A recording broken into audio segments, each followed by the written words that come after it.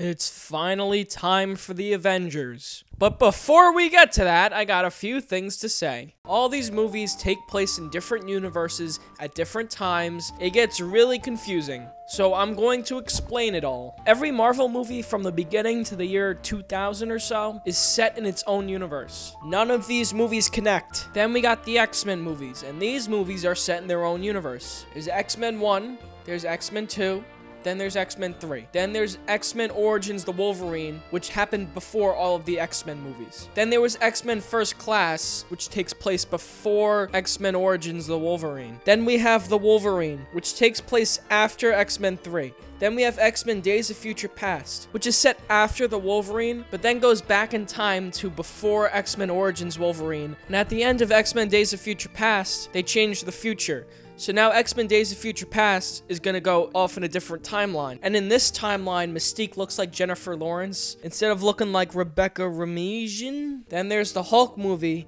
which isn't set in the same universe as the Incredible Hulk movie. The Incredible Hulk movie was a reboot, kind of. They didn't tell the origin story again, but it's still set in a different universe. And that Hulk is the same Hulk that's in the Avengers, even though Edward Norton played the Hulk in that one, and Mark Ruffalo played the Hulk in the Avengers. Then we have Daredevil, which is set in the same universe as Elektra, but Daredevil never shows up in Elektra. Then we have the Spider-Man movies. Spider-Man 1, Spider-Man 2, and Spider-Man 3 are set in the same universe. But then they rebooted the Spider-Man series, and we have The Amazing Spider-Man and The Amazing Spider-Man 2, which are set in their own universe. And Sony owns Spider-Man, so you're never going to see Spider-Man meet the Avengers. They're set in different universes. And no, the Spider-Man movies aren't set in the same universe as the X-Men movies. Just because you saw a commercial for an X-Men movie in the credits of The Amazing Spider-Man 2 does not mean they're set in the same universe. That was a commercial for X-Men Days of Future Past at the end of Spider-Man 2. The Amazing Spider-Man 2. So there's the 20th Century Fox universe of Marvel movies, which includes the X-Men. Then we have the Sony series of movies, which includes Spider-Man. And then we have Marvel Studios, which includes all the Avengers movies and Punisher Warzone and Ghost Rider. But Ghost Rider Spirit of Vengeance and Punisher Warzone are not in the same universe as the Avengers movies. They're in a different universe called Marvel Knights. In this universe, Marvel is gritty and dark and bloody,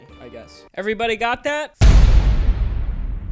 First movie on the list is Iron Man. Holy shit, this movie is really good. The pacing is great. It's really funny. It's really creative. The action is awesome. The special effects are great. It's kind of sad because The Dark Knight came out that year, and The Dark Knight obviously was amazing. And everyone paid attention to Dark Knight and kind of forgot about Iron Man, even though Iron Man is really good. What makes Iron Man stand out, and what makes the Iron Man movie so successful, is that, yeah, Iron Man is cool and all, but Tony Stark is even cooler. And Robert Downey Jr.'s portrayal of Tony Stark is great. He practically is Tony Stark in real life. This movie also has really great editing. It's not usually something I compliment, but I'm an editor myself, I guess. So I appreciate good editing. In other movies, these scenes would be boring, but because of the editing and the directing, these scenes are so great. In a weaker movie, Terrence Howard would go up to Iron Man and go, "You're kind of a slacker, and you don't pay attention to people you love,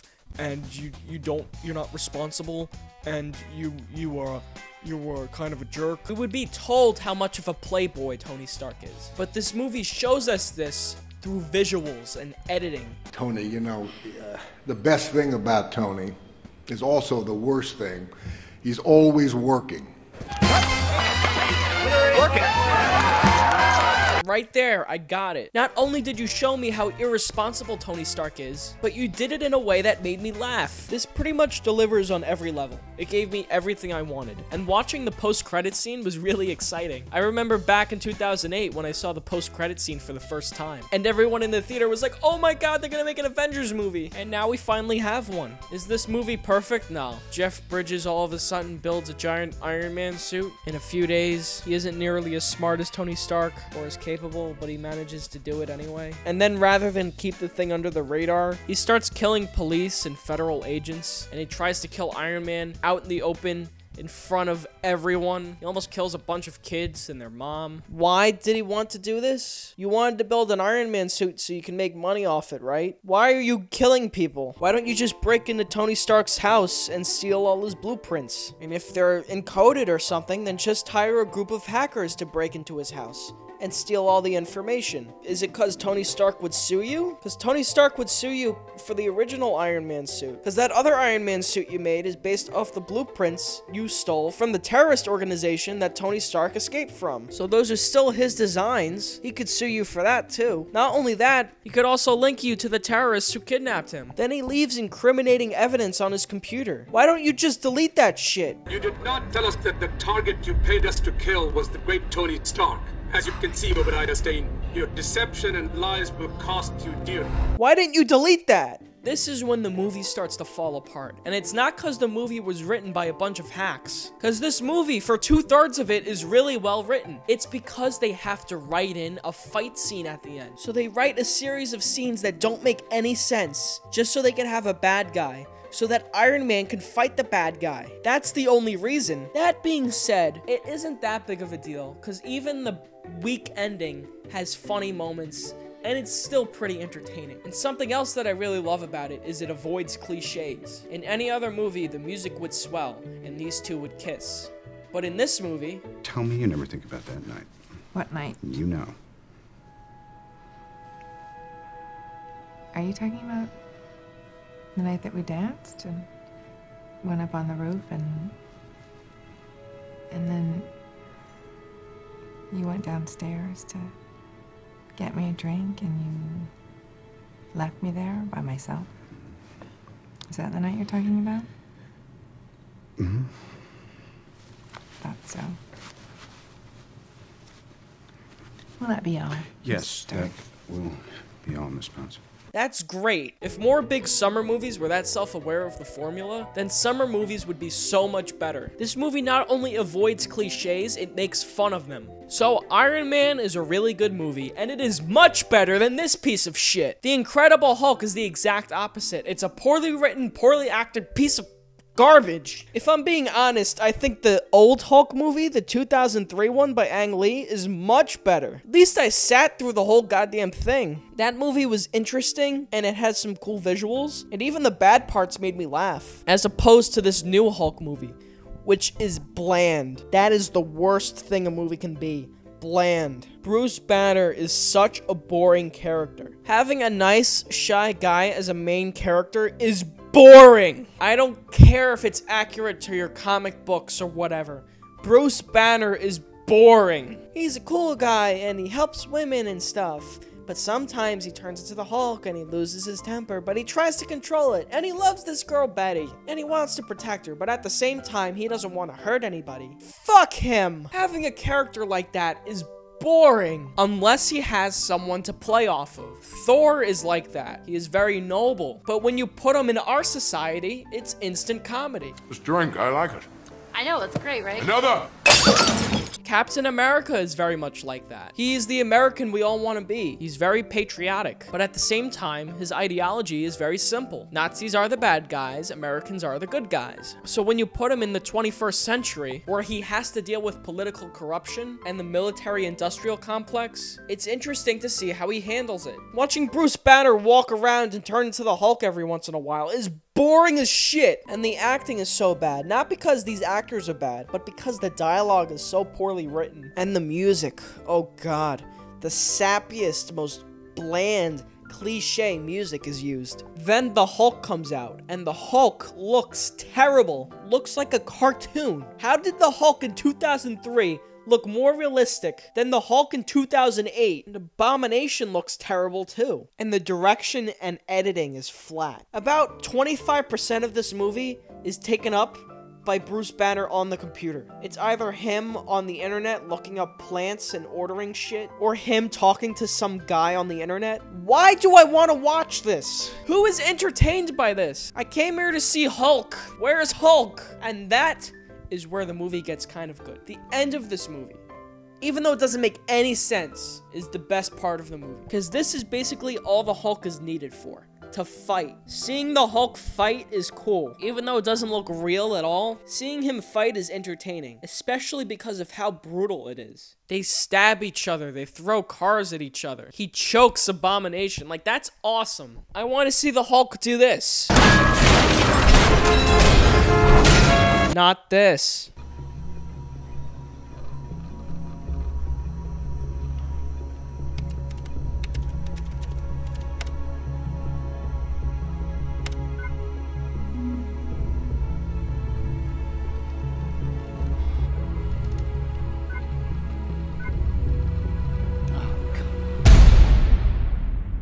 I was so psyched for this movie. Iron Man 2 was gonna be great. I couldn't wait to see it. The whole world couldn't wait to see it. And then we saw it. It's a disappointment, and it's not as good as Iron Man 1, but it also suffers from sequelitis. The problem is, it is way too similar to the first Iron Man. I mean, it's basically the same plot. Tony Stark is kind of an arrogant jerk.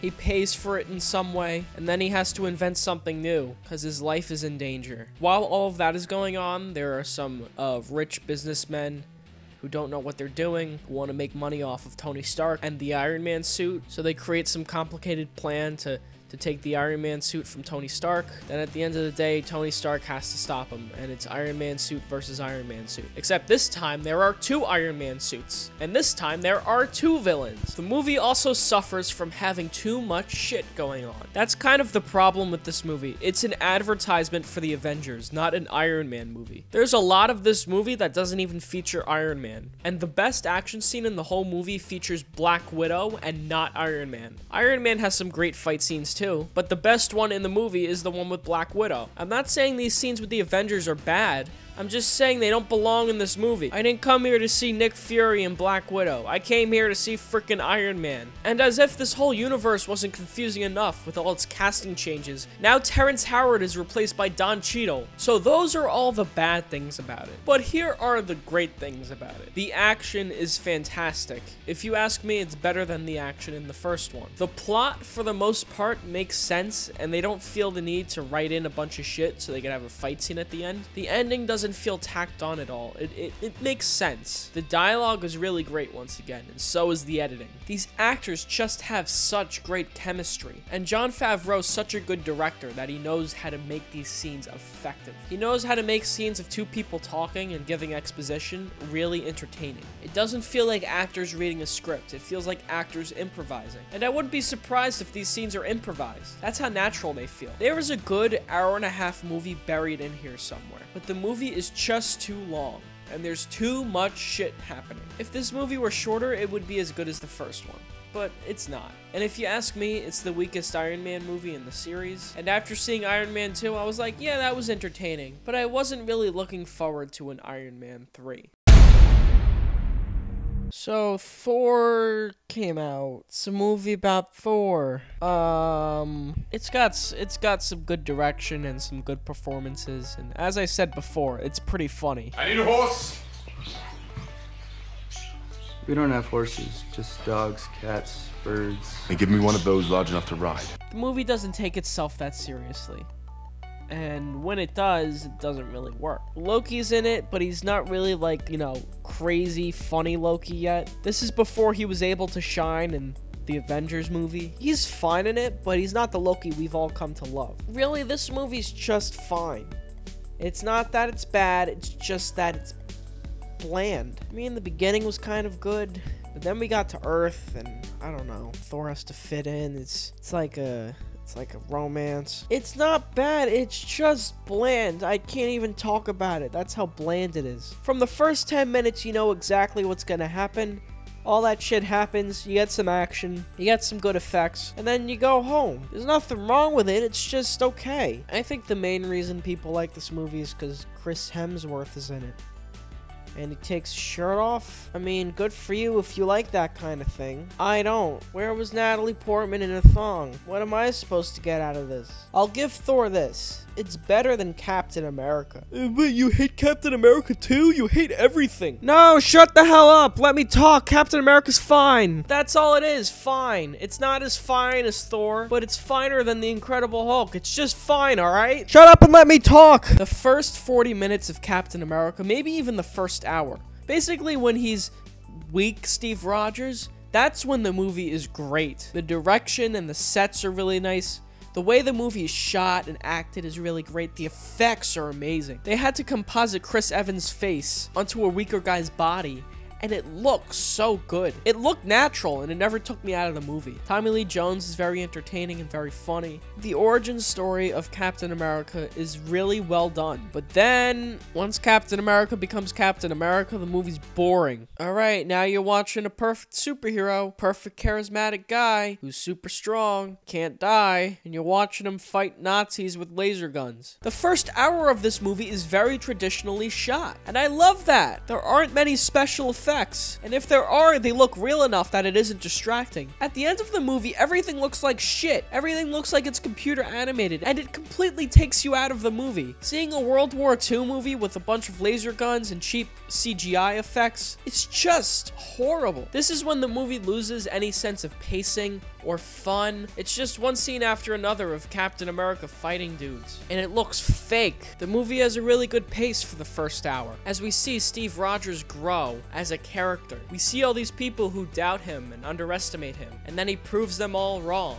It's truly inspiring or whatever. But then all of a sudden it's just action scene after action scene, and then the movie's over all of a sudden. And you're like, what the hell happened? This is an issue that was fixed in Captain America the Winter Soldier, but I guess I'll talk about that later. As for this Captain America movie, yeah, you gotta watch it if you want to see the Avengers. You gotta know what happened and how Captain America got started. So here's what you do. You watch the first 40 to 50 minutes of the movie, and then when Steve Rogers becomes Captain America, you shut the movie off and go masturbate to Natalie Portman in the thong. Holy shit, this is it. This is it. Y'all ready for this? It's the Avengers!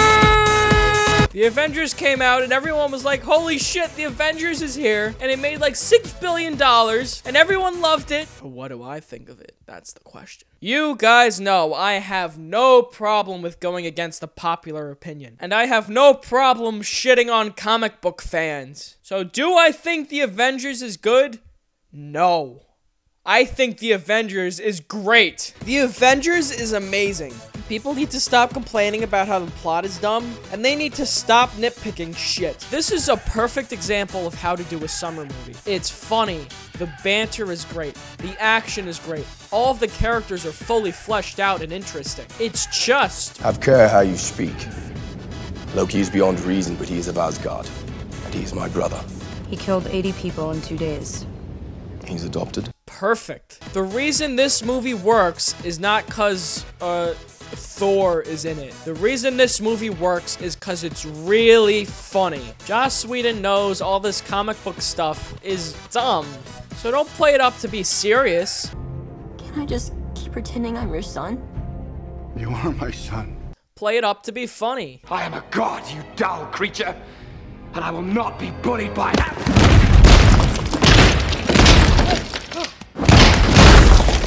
It's the exact opposite of a movie like The Dark Knight, which is totally fine. Batman is a very realistic character, and thus his film series should be set in a realistic world. When you have a god, a green man, and a guy in a robot suit all fighting off aliens, don't play it up to be serious. I'm pretty sure all of you have seen Avengers, and I don't think anyone walked out unsatisfied. Unlike girls who walk out of my bedroom, who are always unsatisfied. That was a joke. I'm a virgin. I'm so lonely. I just sit in my basement and talk about movies all day. If anyone's interested, you can find me on Spark.com. My username's CaptainSassy69. Oh, sorry, we got off track. There are some problems. One problem is that the first 5 minutes aren't all that great.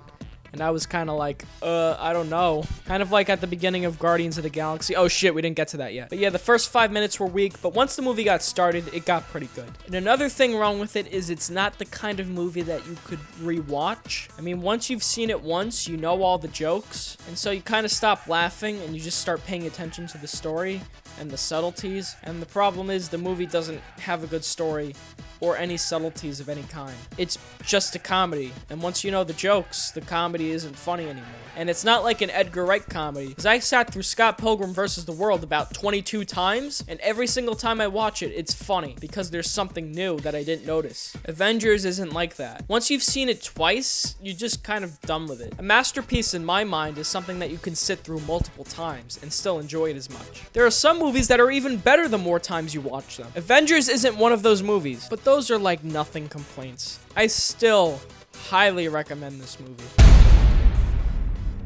So Iron Man 3 came out, and after Iron Man 2, I wasn't really looking forward to Iron Man 3. Plus, the trailer looked all dark and gritty. Some people call me a terrorist. I consider myself a teacher. Which is not why I want to go see an Iron Man movie. But hey, what do you know? Marketing lied to me. Trailers have never done that before. They'd reject me. He was convinced that the world wasn't ready.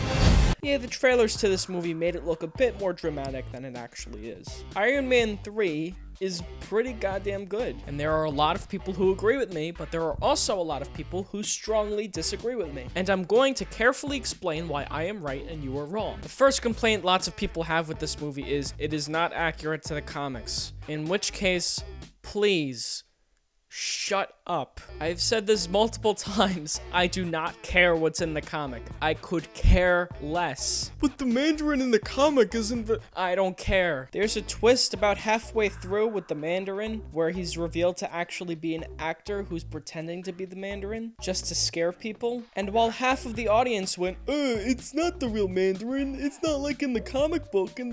Shut up. To me, it was a really clever twist. And it made me laugh really hard. I thoroughly enjoyed that scene, and Ben Kingsley pulled it off perfectly. The Mandarin is in the movie, it's just played by Guy Pearce. And he isn't exactly as cartoonish as the Ben Kingsley Mandarin, but he's still the Mandarin, so I don't see why you're complaining. The Mandarin's in the movie. God forbid a movie has an actual twist, and defies your expectations. Do these comic book fans seriously want to walk into the movie and know what's going to happen? I'm not saying that all these comic book fans want a predictable story, but most of them do. They want to know exactly what's going to happen. And if they change up anything from the comic books, then the comic book fans get angry. Let the directors and writers do what they want. Get over yourself. If you've just seen Iron Man 3, can you imagine what the Avengers 2 is going to be like? They might have whales flying around with lasers attached to their heads for all we know, alright? We don't know what the fuck Disney's going to do. I think the worst part about Iron Man 3 was the fact was it was too gimmicky, it was too funny, it had people that were on fire that can rejuvenate? What the fuck? What is that shit? I felt like they were like ripping off Wolverine now, because that's his superpower. Yeah, not just Wolverine, but Terminator also. I felt that they had infringed on Terminator. And it's half of those scenes when they're walking out of the fireball. What was it with Pepper and that one dude who comes out of the fire? T-1000 or Terminator from Judgment Day.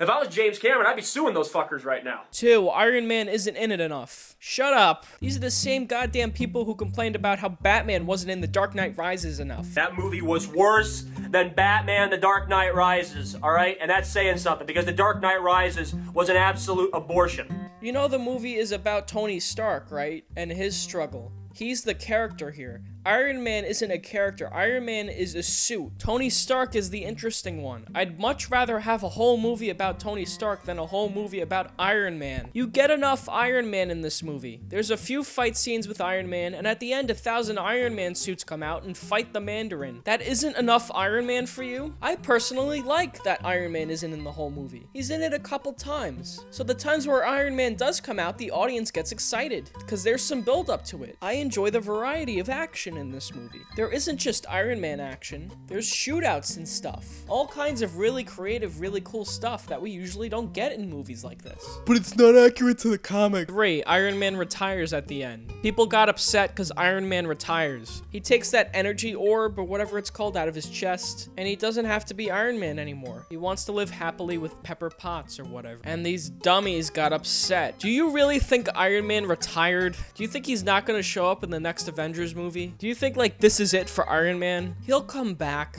And even if he didn't, so what? What else are they gonna do with Iron Man? There's 3 movies about him. How many times can you see the same guy do the same shit? I like this movie much better than Iron Man 2, because Iron Man 2 is basically a copy of Iron Man 1, with some product placement in it. Now, I'm not saying this movie doesn't have some product placement, but at least it's original and new and creative. Stop taking points off for creativity. But in the comic books, Iron Man didn't retire. 4. The plot. People love to complain complain about the plot holes in this movie? Why did Pepper go to the edge of the house while it was collapsing? Why did Tony Stark give out his address on television? Is he that stupid?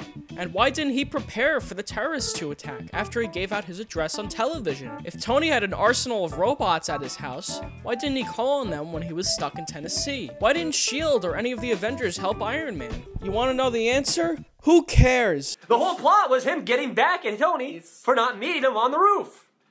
I know. It's the Hangover superhero version. I've sat through every one of these Marvel movies and all of them have plot holes. Are you really complaining now about plot holes? All of them have plot holes. Now, I'm not giving the plot holes a pass, because if this movie did have a tighter script, it would be a much better movie. But does having plot holes really take anything away as long as the movie's fun? It's an entertaining movie with good dialogue and banter and some cool action. I don't give a shit if there's some plot holes. The kid. Now, in any other movie, I would agree with you. They always try to throw in a kid's sidekick so that kids can relate to the movie. Was a kid necessary? Not really. Did Disney force Marvel Studios to throw a kid in there? Probably. But is the kid bad? No, not at all. Again, what I love about these Iron Man movies is they avoid cliches. So now you're just gonna leave me here, like my dad? Yeah. That's great, so I don't really see the problem. I don't know if I'd go out and buy an action figure of this kid, but throwing him in the movie for about 20 minutes isn't bad at all. It doesn't tie into the Avengers universe. A big complaint I've heard from a lot of these fanboys is that it doesn't tie into the universe very well. Along with S.H.I.E.L.D. not helping at all, this movie doesn't add anything to the universe. In each of these movies, something big happens, like, I don't know, Captain America destroys S.H.I.E.L.D., or Loki becomes King of Asgard, or something. But in this movie, nothing happens, apparently. All the comic book fans just went, Iron Man is the same Iron Man, and nothing really is accomplished in this film. Apparently, they forgot about the whole thing, like, Iron Man's house was destroyed, and then Pepper Potts got superpowers, and then Iron Man got rid of the thing in his chest, and he destroyed all his suits. Apparently, they forgot about all that, because that doesn't affect the universe at all. The fact that Tony Stark doesn't want to be Iron Man anymore, that doesn't affect the universe at all, right? Bunch of dumb shit. I know I'm gonna sound like kind of a hypocrite saying this, but can't you just sit down and enjoy the goddamn movie? Iron Man 2 blows the hell out of Iron Man 3. The armor in Iron Man 2, he carried that shit around in a briefcase. That was awesome. It was believable. His armor is powered by that shit in his chest. So how are these individual pieces flying hundreds of miles, homing in on him? What are they powered by? And then when he crash landed, his suit was out of power? I mean, I've got a couple different remotes in my house. The batteries don't all die at the same time. It would have been cool if they had kept the Mandarin. Meaning, you know, instead of the dude with the glowing hand. How do you look at me? My friggin' hands glow in the dark. What is that? What is that? When I watch movies like this, I don't nitpick. I just want them to entertain me. Where nitpicking comes from is when the movie isn't entertaining you. If you sit down in the theater and are engaged in what's happening, and if you're entertained and you laugh consistently, then you just pay attention to the film and you don't look for problems with it. When I start to look for problems is when the movie isn't entertaining or interesting. When I am not engaged in the story, what else am I supposed to do in the movie? Just sit down and be bored? No, this movie isn't bad at all. I don't think it's a perfect movie or anything, but it's fine for what it is. Iron Man 3. All these great reviews it's getting from these critics, and for the most part, I would say 75% of everyone that watched it did not like the movie. They didn't give it these glowing reviews that critics seem to be giving the movie. All this adds up to me, it's pretty simple. I believe they have been paying off reviewers to give this movie a good score. It makes sense. And it's certainly better than Thor: The Dark World. Thor: The Dark World stinks. I think the movie looks pretty good, but in terms of story, oh, it's dreadful. And the comedy, holy shit, the comedy is awful. Kat Dennings, I think her name is the most irritating thing in a film since Jar Jar Binks. People complained about the kid from Iron Man 3. Kat Dennings is much more irritating than that kid. Kat Dennings is much more irritating than herpes. The only times this movie works is when Loki's on the screen. He knows he's in a stupid movie and he just has fun. When him and Thor are playing off each other, the movie's entertaining. This is a tremendous idea. Let's steal the biggest, most obvious ship in the universe and escape in that. Flying around the city, smashing into everything in sight so everyone can see us. It's brilliant, Thor! It's truly brilliant! But when Thor's alone or with Natalie Portman, who just stands there, it's so boring. The plot doesn't make any sense. The villain is bland. When you aren't entertained on any level, little shit just starts to piss you off, like this.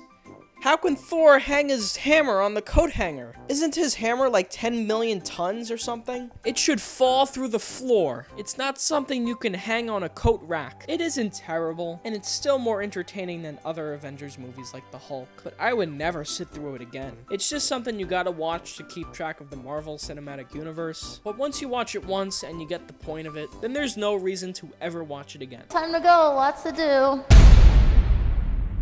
This was a good year for Marvel. First off, we had Captain America. This movie is awesome. This isn't really that much of a superhero movie. It's basically a spy movie with some goofy stuff in there, which I don't mind at all, because the movie manages to be really, really entertaining. Unlike that last Captain America movie, in which Captain America just did things and he was boring. In this movie, Captain America has a lot to work with. The Winter Soldier is cool and he gets to play off of him. He gets to play off of Scarlett Johansson, which is great. He gets to play off of Nick Fury, which is great. He gets to play off of Hawkeye, Birdman, Black Man with Wings, Falcon, Hawk, whatever this guy's name is. He gets to play off of him, and it just makes the movie very entertaining. It's really funny, it's really smart, the action is really good, and it's freaking brutal. Captain America brutally murders people, and I love that. Since this is a newer movie and not all of you have seen it, I'm just gonna say I highly recommend it. It's up there with some of the best, like Spider-Man 2 and Iron Man.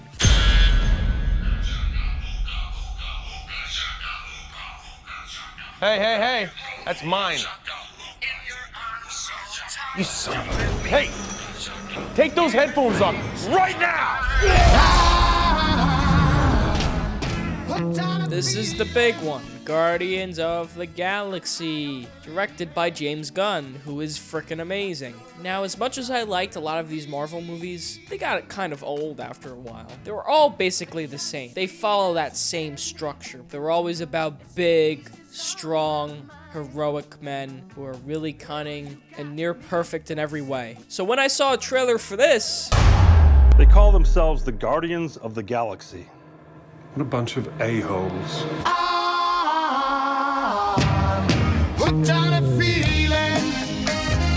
I was pleasantly surprised. It looked so weird and so not epic that I couldn't wait to see it. It did not look like it followed the formula, really. And after watching the movie, it doesn't really feel like a Marvel movie. Now, that isn't really a complaint, but it's just something I noticed. This is a pretty good movie. The cast has great chemistry with each other, which is kind of shocking, because 2 out of the 5 members of the Guardians of the Galaxy are all CGI, and one of them has 1 line of dialogue. It's a really funny movie, it's very creative, the effects are great, and the Guardians of the Galaxy themselves are really cool. I'm sure you've all heard nothing but great things about this movie, and if you've seen it yourself, then you know it's pretty good. And don't get me wrong, I do like this movie, but would I consider it one of the best Marvel movies? Don't get me wrong, it's still a very good movie, but I have some problems with it. And I can't even say they're like legit problems. There's just stuff in it that doesn't work for me. Like all of the names. The names of the planets, the names of the ships, the names of the characters. It just doesn't work for me. You know, like Klaatu was from Batu and he has to go to Noctu to save Gyaktu. Then he goes back to Xandar to rescue Gandar. And Xandar and Klaatu gotta go fight the Kaiju. Lots of dumb names like that that I just don't like that. And I don't like the look of the aliens. Like, some of them look cool, but some of them are just painted blue and red. And I don't really like that. This movie really suffers from a weak villain. If it had a villain like Loki, then this movie would be fantastic. But the villain is just very bland and generic. Standard, I'm a bad guy, murderous type kind of bad guy. Not anything special. In some ways, that could be considered a good thing, because it gives us more time to develop the Guardians of the Galaxy. But making the villain just like something a little more interesting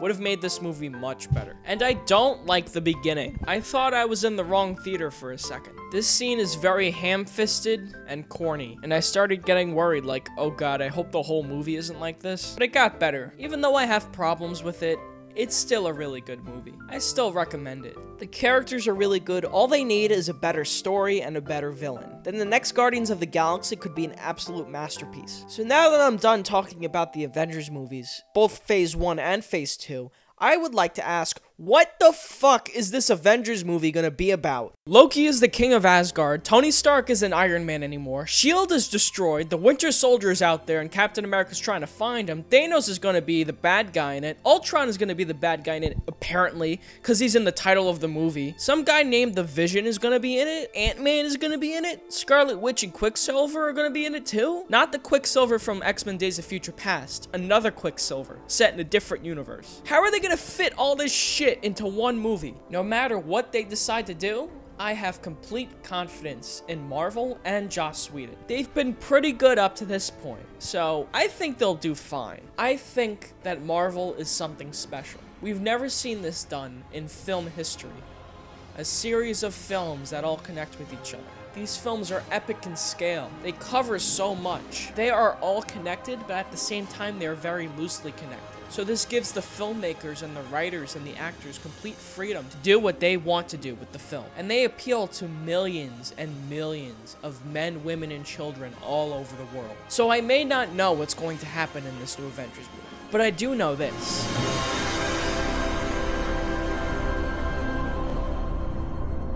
Batman vs. Superman's gonna fucking suck.